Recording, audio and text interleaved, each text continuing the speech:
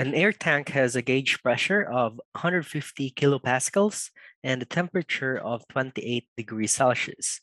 The air is heated isometrically to 70 degrees Celsius with the atmospheric pressure of 765 millimeters of mercury, or mmHg.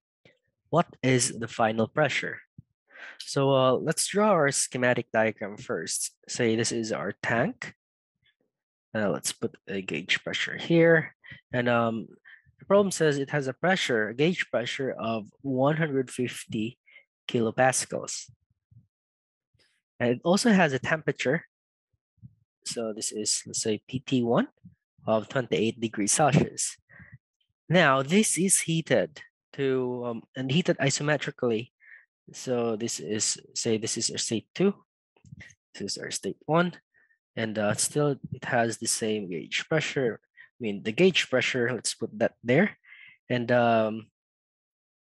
it is heated isometrically to 70 degrees Celsius. So it's temperature at state 2. This is equal to 70 degrees Celsius. Now, with the atmospheric pressure so we've got the atmospheric pressure, PATM, is equal to 765 millimeters of mercury, mmHg. So we are asked, what will be the final gauge pressure? So what will this be?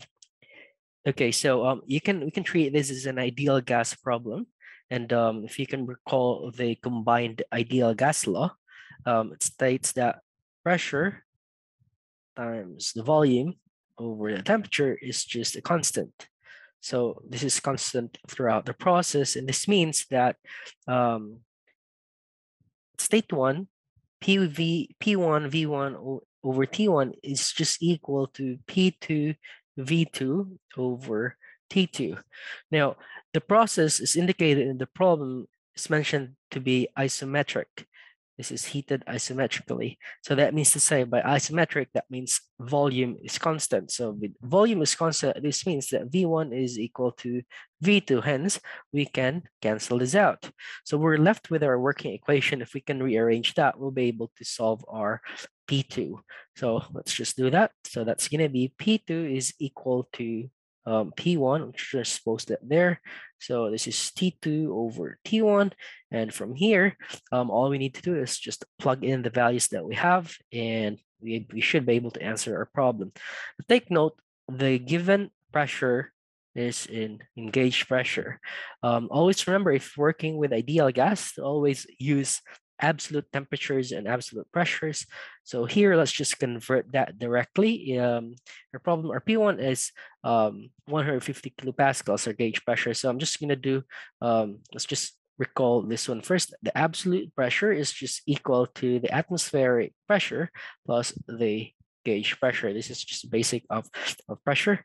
So our P1 then will become, you have our gauge pressure here is 150 plus atmospheric pressure. We're also provided with a particular atmospheric pressure.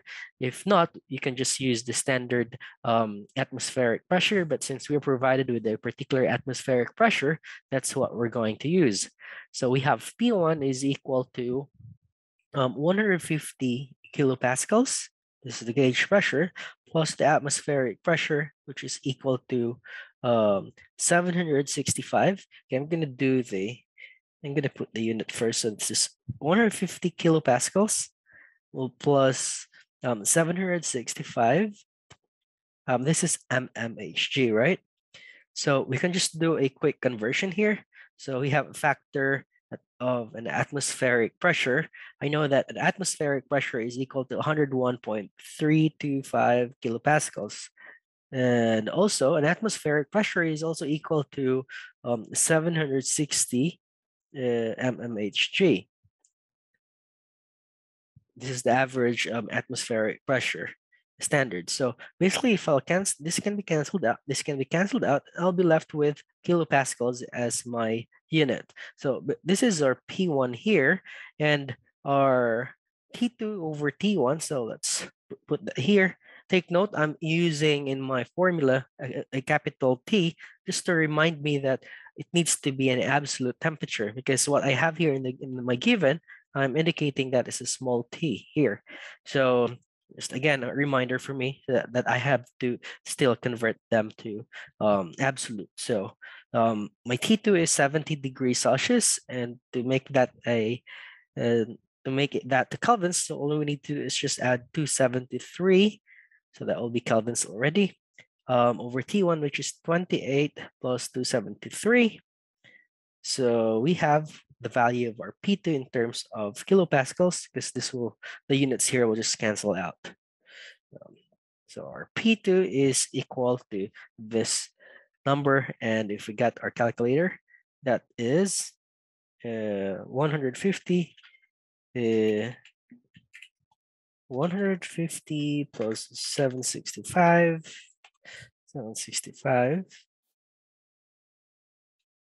Okay, we'll convert this one first. We'll have a fraction of 101.325 over 760, and we'll close this parenthesis, and this is all over T2, which is 70 plus 273 over 28 plus 273, and this is equal to 287.15. So this is 287.15.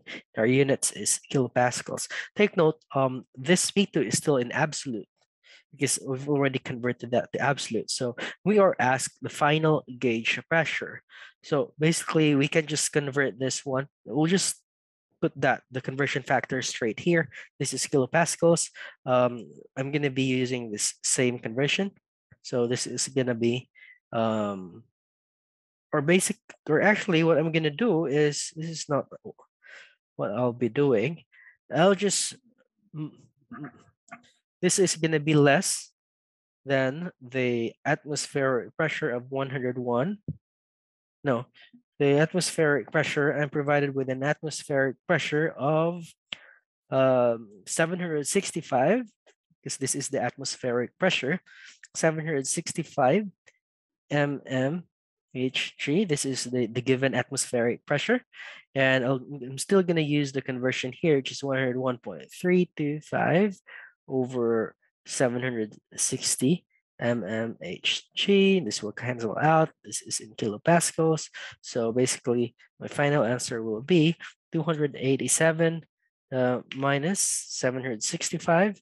And this is multiplied by the conversion factor of 101.325 over, this is over 760, and this should be my final answer in kilopascal. So that's going to be 185.16. 185.16. This is in kilopascals. That's going to be it, and this is our final answer. What is the temperature of 4 liters of water at 20 degrees Celsius after 500 calories of heat have been added?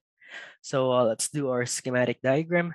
Say have a rectangular container here which contains water. So I've got water inside, and this is the volume here is 4 liters. Now it also has a temperature of the initial temperature, which is 20 degrees Celsius. Now, say I have fire here, or I've input heat to denote that with Q, and this is going to be 500 calories of heat. So we are asked what will be the final temperature after adding this 500 calories of heat. So, or if you can recall, since this is just a topic of sensible heating, because if you apply heat to something, it tends to increase its temperature. Otherwise, its phase will change. So in this case, we have our heat here, and if you can recall the sensible heat equation, it's just the heat is equal to the mass of whatever substance is heated multiplied by the heat capacity multiplied by the change of temperature, delta T. In this case, we have delta T is just mc delta T. This is T2 minus T1. Now, most of the times when you heat up something in the real world, you'll be at it'll be this is open to the atmosphere. The atmospheric pressure, or the pressure is just constant. So most of the time we will be using our heat capacity at constant pressure here. So that's going to be Cp. Now, all we need to do is we have to identify the final pressure. Basically, we just have to rearrange the equation to make this in terms of, for us to find the final temperature.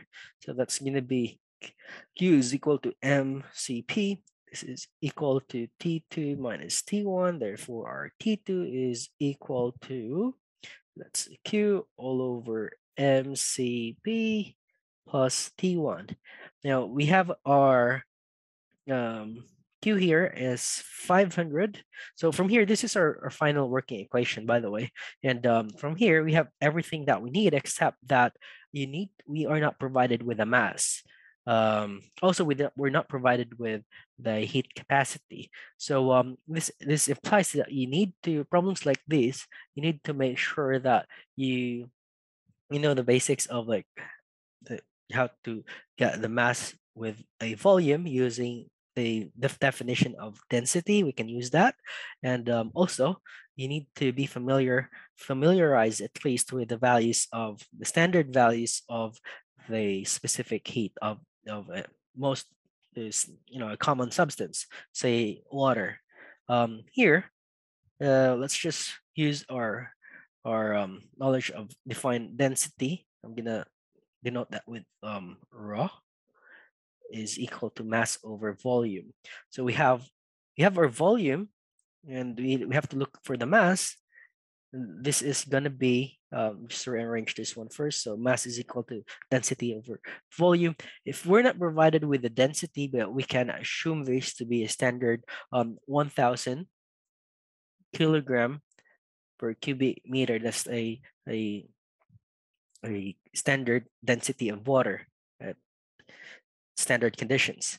So that's the density. We're provided with the volume. So volume is 4 liters.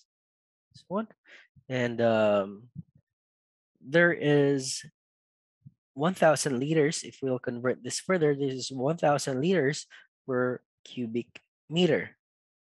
This is also something that you need to be familiarized. You need to be familiar with the conversion of units. So basically, with this, if you do the unit analysis, this will cancel out. This will cancel out. This cancel out as well in this one.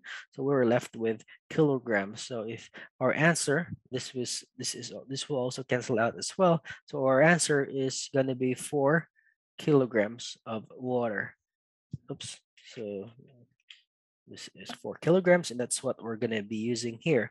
So our Q is 500 calories. This is 500 calories. Now, 500 calories, we need to convert that to kilojoule, because we can, it depends on what CP you will be using, but I know that CP of water is also this is, I can use the calorie or kilocalorie, or I can just use the 4.186. So let me just use that because it's a common value with the units. So I'm gonna convert this to kilojoule and or joule. So this is gonna be for 1 calorie, there is 4.186 joules. This is all over, so I already have this in terms of joules. This will become this will cancel out later on, and over our mass, which is 4 kilogram, I'm gonna make that 4,000 grams. 4,000 grams. This is 4,000 kilograms is equal to 4 grams, and the CP I'm gonna be using is 4.186 joules per gram per Celsius or Kelvin. This is actually a change of temperature. So degrees Celsius or the change in degrees Celsius is just equal to the change in degrees Kelvin. I mean, change in kelvins. So this is gonna be, this will cancel out. This will cancel out. This can also cancel out. This will cancel out. This will cancel out. And this one. So we're left with degrees Celsius here, and plus our T1, which is equal to. Gonna just move this one first, or that's okay.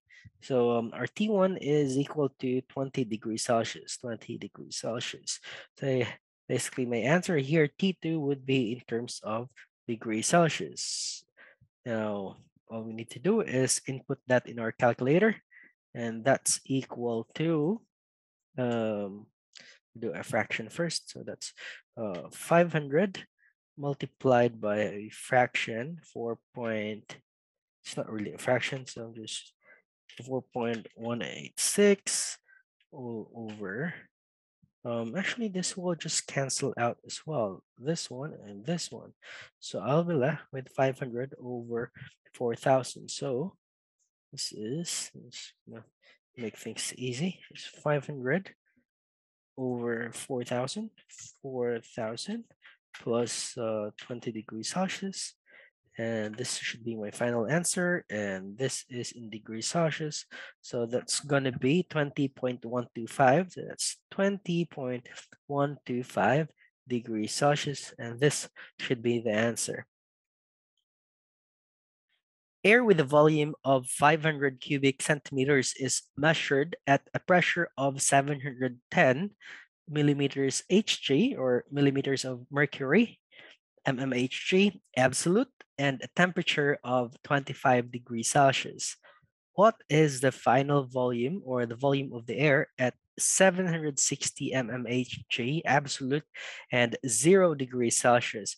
So I'm gonna draw the schematic diagram. So this is our 500 air with a 500 cubic centimeters of volume. So this is a V1. V1 here is 500 cubic centimeters. This is a given. Pressure, so I'm gonna use P1 here. It's 710 mmHg. So this is our state one, by the way. And our temperature, we're also provided with temperature.